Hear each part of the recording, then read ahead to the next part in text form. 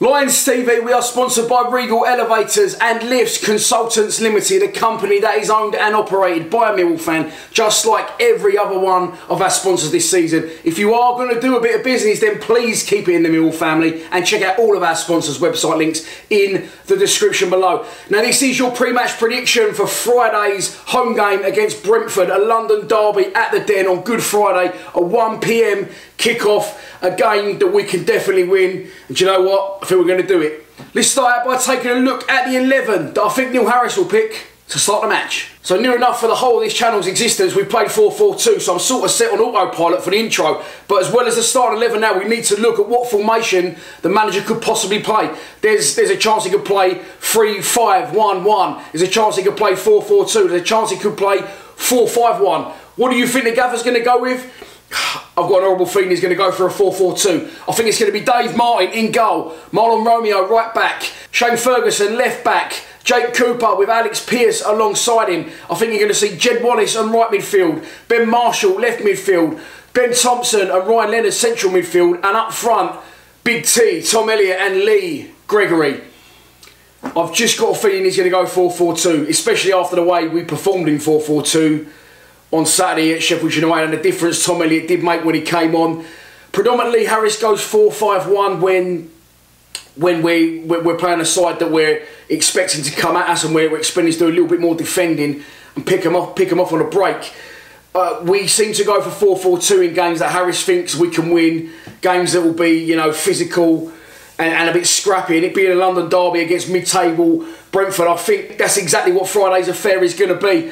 So I think he'll go with 4-4-2. Would I go for 4-4-2? No, I'd go for 4-5-1, but almost have that as a 4-3-3 and go very attacking. I think he'll play Leonard and Thompson. He has to play Thompson. He has no other choice than to play Thompson. I think he'll favour Ryan Leonard in front of Ryan Tunnicliffe alongside him. Is that what I'd do? No, if I had to choose one of those two, I'd probably go with Tunnicliffe. I personally think you'll definitely see Conor McLaughlin drop out if it does go back to 4-4-2, and I think you'll see Ben Marshall come back into the team in left midfield. I didn't touch on it Saturday, but I said Jed's deliveries were shocking, and Fergie looks a bit rusty. His deliveries weren't great. And fair play to the manager for bringing on Marshall when he did. I know he missed the penalty, but his crosses, which obviously led to the equaliser, and partly before that, we started to get a lot of balls into the box due to bringing on Marshall for a good delivery. So on that basis, I think Marshall will start. And up front, Lee Gregory, love him to death, works his nuts off, but he looks a little bit lost up there lately by himself. He looks like he needs a bit of help. I'm not saying go to a 4-4-2, but I can fully understand if the manager does decide to go with Tom Elliott, why he does it.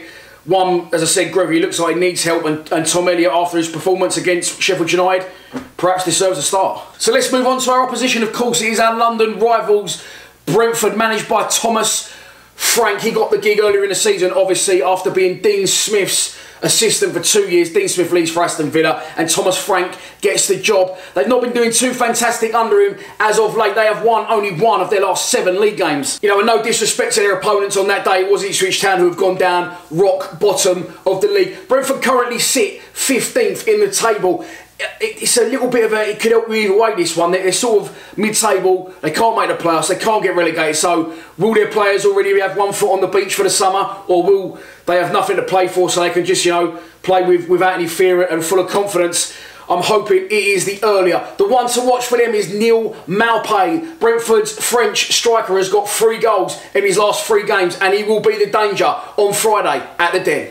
So this is your pre-match prediction, and here we go. Michael Fisher's told me that the sun will be shining in South Bermondsey on Friday. It's going to be over 20 degrees, so hopefully that, coupled in with it being a London derby and a must-win game for us, will draw the crowds, will get behind the team. We're going to win the game by 2-0 with goals from Jed Wallace and Lee Gregory, and that should almost, in my opinion, see us safe. Just before we wrap up, there is only 4 days left to vote for us in the Football Blogging Awards 2019. We are in the category of Best Club Content Creator, and if you could take a minute out of your day to vote for us, that would be great. You can vote on Instagram, you can vote on Twitter, and you can also vote on their website. I'll put the link in the description below. Click on the website link, go to the first category, which is Best Club Content Creator, and you click on our name from the Dropbox, Lions TV, job done. It takes 10 seconds of your day. Took me longer to tell you about it. So that's your lot for this pre-match prediction. Hope to see you at the Den Friday. We're going to get 3 points. We're going to get out of this shit, I'm telling you. Please subscribe to Lions TV. Come on, you Lions.